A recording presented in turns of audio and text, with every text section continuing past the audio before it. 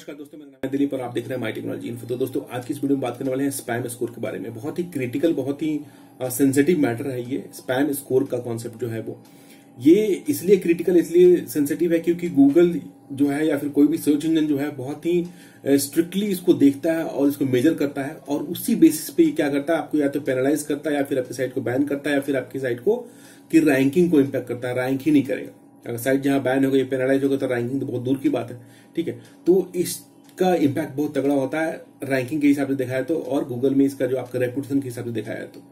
कुछ सब्सक्राइबर्स थे ऑलरेडी, उन्होंने मुझे क्वेरी किया था कि उनका साइट का स्पैम स्कोर बढ़ गया है, कैसे कम करना है, कैसे इससे रिजॉल्व करना है, कैसे ठीक करना है। ठीक है, ऑलरेडी बहुत लोग इस चक्कर में फंस चुके हैं और आने वाले टाइम में हो सकता है आप भी इसके शिकार हो जाए। तो इस चीज को अच्छे से समझ लेने में काफी भलाई है, नहीं तो सारा मेहनत जो होता है ना बर्बाद हो जाएगा। तो इस टॉपिक पे पूरा डिटेल में जो भी मैं जानता हूँ बताने की कोशिश करूंगा। अच्छे से समझिएगा, थोड़ा अलग कॉन्सेप्ट है, थोड़ा डिफरेंट कॉन्सेप्ट है, तो इस पे थोड़ा फोकस कीजिएगा, आपको समझ में अच्छे से आ जाएगा। No issue. अब बात करते हैं कि इसमें मैं क्या क्या कवर करने वाला हूँ आज। सबसे पहले बात करें कि स्पैम स्कोर होता क्या है। दूसरी चीज की कैसे चेक करें कि स्पैम स्कोर कितना है आपकी वेबसाइट पे। तीसरी चीज की क्यों आता है स्पैम, क्यों होता है आपकी साइट पे, स्पैम हुआ कैसे है, क्या रीजन हो सकते हैं। और चौथी चीज बात करूंगा कैसे फिक्स करना है इसको। तो इन चार चीजों को कवर करने की कोशिश करूंगा इसमें, जितना मैं जानता हूं। ठीक है, वीडियो अच्छा लगे तो लाइक जरूर कीजिए, कमेंट में बताइए कैसा लगा। जो लोग नए हैं चैनल सब्सक्राइब कीजिएगा ब्लॉगिंग से रिलेटेड वीडियो देखने के लिए। एक और रिक्वेस्ट करूंगा आपसे कि अगर आपने फेसबुक ग्रुप अभी तक ज्वाइन नहीं किया तो प्लीज फेसबुक ग्रुप को ज्वाइन कीजिएगा, क्योंकि वहां पे आप अपने क्वेरीज पूछ सकते हैं और ओपन ग्रुप रहेगा तो कोई भी आपका हेल्प कर सकता है। इवन मैं भी उस पर रिप्लाई करूंगा, किसी तरह कोई इशू आए तो प्लीज में मैसेज भी कर सकते हैं आप। ठीक है, तो चलिए स्टार्ट करते हैं कि स्पैमिंग होता क्या है। यहां शुरू करते हैं। स्पैम का मतलब होता है गलत, यानी कि कुछ ऐसा काम हुआ जो कि सही नहीं है आपकी वेबसाइट के लिए। वो कुछ भी हो सकता है, या तो आपने कुछ अनऑथराइज्ड काम किया, ब्लैक हैट एसईओ किया है, या फिर आपने कुछ इलीगल चीजें करी है जो कि वेबसाइट पर नहीं करना चाहिए, गलत जगह से रेफरेंस लिया है आपने, वो चीजें नहीं होनी चाहिए। ये सब मिलाने से, सबको देखने के बाद एक ओवरऑल कंक्लूजन निकलता है कि आपकी साइट पे स्पैम है। आपने एक ही साइट पे जाके बहुत सारे कमेंट्स किए हैं, या एक ही जगह बहुत सारे लिंक छोड़े हैं, या फिर ऐसी साइट से जुड़े हैं जो कि ऑलरेडी एक स्पैम वेबसाइट है। तो ये कुल मिला के होता है स्पैमिंग का कॉन्सेप्ट कि व्हाट इज स्पैम। सबको मिला के आपको देखा है तो एक रेपुटेशन जो बनती है, जनरेट होती है, उसको स्पैम बोलते हैं। ये स्पैम वर्ड जो है, स्पैम स्कोर जो बनाया गया है, एक कंपनी है मॉज जिसके द्वारा बनाई, MOZ जो कंपनी है उसके द्वारा बनाया गया स्टैंडर्ड है, जिसको मेजर करने के लिए 0 से लेकर 17 तक का एक जो स्केल दिया गया है कि 0 से 17 के बीच में इसको मेजर किया जाएगा। ऐसा कुछ स्केल है उनका, जिसमें कि अगेन 3 भाग में डिवाइड किया उन लोगों ने, 0 से 4, देन 5 से 7 और फिर 8 to 17। ठीक है, 0 से 4 के बीच में अगर आप रहते हैं तो क्या है कि वो लो, वेरी लो के ऊपर है, ये एक लेवल तक इग्नोरेबल है, चलता है, ग्रीन स्टेटस दिखाता है। अगर आप 5 to 7 के बीच में जाते हैं तो ऑरेंज स्टेटस रहेगा आपका, जो कि आपके लिए सही नहीं है, आप गलत ट्रैक पे जा रहे हैं, यू हैव टू स्टॉप, आपको रुकना पड़ेगा, फिर उसको कैसे भी सही करना पड़ेगा। अगर आप ऑलरेडी 8 से लेकर 17 के बीच में तो काफी क्रिटिकल है। इस केस में आपको पेनलाइज हो सकता है, या फिर आपकी साइट बैन हो सकती है, आपकी रैंकिंग खराब हो सकती है। तो ये हो गया व्हाट इज स्पैम स्कोर। ठीक है, तो स्पैम स्कोर होता क्या है, इसकी रैंकिंग क्या दिया है, मॉज ने दिया है, जैसे DH जिसने दिया है उसी का ये भी एक स्कोर है। अब बात करते हैं कैसे इसको चेक करना है। चेक करने का बहुत तरीका है, इसमें चेक कर सकते हैं, लेकिन एक्यूरेसी मैटर करती है, जाहिर सी बात है। अगर आपकी साइट पे स्पैम स्कोर नहीं है, अगर आपने किसी जगह चेक किया, अगर उसने कह दिया 4 स्पैम स्कोर है, तो फिर आप फ्रस्ट्रेट हो जाएंगे, टेंशन में आ जाएंगे, बना कैसे। ठीक है, तो हमेशा चेक करना तो पेड टूल में चेक कीजिए, और मॉज का जो पेड टूल है उसमें चेक कीजिए, ताकि आपको सही इंफॉर्मेशन मिले कि क्या है। अब बात आती है कि पेड है, हर कोई पेड यूज करता नहीं है, तो उसके लिए क्या है कि मॉज ने क्या किया है कि 10 URLs यानी कि 10 URLs को आप चेक कर सकते हैं इन अ मंथ। एक महीने में 10 URL आप चेक कर सकते हैं जाके कि आपकी उस URL को कितना स्पैम स्कोर मिला हुआ है। राइट, तो उसमें आप लॉगिन बना लीजिएगा, और लॉगिन बनाने के बाद उसमें आप जाकर चेक कर सकते हैं, साइड में आपको स्टेटस मिल जाएगा। तो उसका लिंक मैं डिस्क्रिप्शन में डाल दिया हूँ, एक और लिंक है वो भी डाल दिया, दोनों जगह आप यूज करके चेक कर सकते हैं आपकी साइट का स्पैम स्कोर कितना है।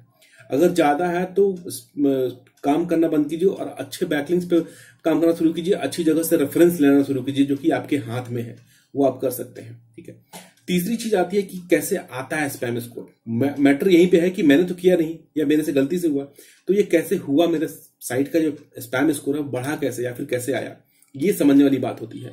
यहाँ पे 2-3 रीजंस है जिनको आप नोट आउट कर सकते हैं। पहली चीज की आपको खुद पता नहीं है कि मैं जो कर रहा हूं ये गलत है या सही है, मतलब अननोनली आपसे हो गया गड़बड़, जो कि आपको पता नहीं था। आपने गलत साइट पे जाके कुछ फोरम पे डिस्कस किया, फिर गलत चीजें आपने प्रमोट किया, फिर गलत अनऑथराइज्ड ऐसा काम किया जिसकी वजह से आपको स्पैम में आप आ गए।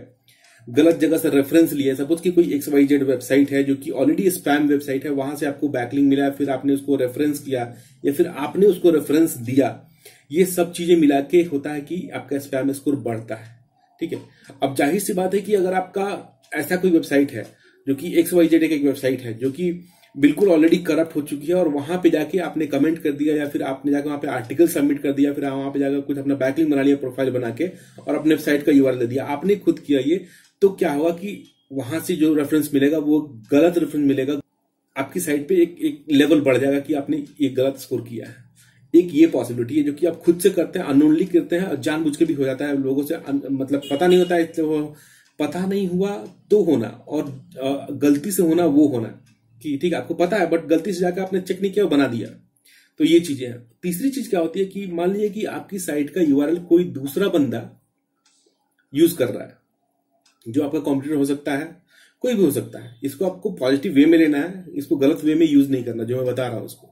क्योंकि हो सकता है आपके कॉम्पिटिटर जो आपको कम्पीट करना चाहते हैं, आपसे नीचे हैं, वो आपको पकड़ नहीं पा रहे हैं, तो आपको गिराने की कोशिश करेंगे अलग तरीके से। तो उन लोगों का भी काम हो सकता है कि आपका वेबसाइट के गलत URL बनाना, गलत जगह बैकलिंक बनाना, गलत जगह रेफरेंस देना, तो वो भी एक रीजन हो सकता है जिसकी की साइट की जो आपकी स्पैमिंग है वो बढ़ जाएगी। तो उसको आपको वहां पे ये देखना, ये रीजन होता है स्पैम आया कैसे, स्पैम हुआ कैसे। तो आपको ये तीन चीजें समझ में आ गई अभी। अब आता है चौथा चीज की कैसे इसको फिक्स करना है, जो कि मेजर यही होता है कि फिक्स कैसे करें इसको। फिक्स करने के लिए आपको अपने एंड से जो है अपने जो आर्टिकल पे जो आपने बनाया है, गलती से बन गया है, उसको हटा सकते हैं तो हटाइए। अगर कुछ ऐसे आर्टिकल सबमिट किए जो कि आप डिलीट कर सकते हैं तो उसको वहां से डिलीट कीजिए। अगर कुछ ऐसे कमेंट्स किए हैं तो उनको डिलीट कीजिए। अगर कमेंट डिलीट हो सकता है, जनरली होता नहीं है, लेकिन हाँ अगर आपका कुछ आर्टिकल सबमिशन है, कुछ वहां डिलीट कर सकते हैं, अपने ID में डिलीट करने का ऑप्शन आता है, इमीडिएटली उसको डिलीट कीजिए।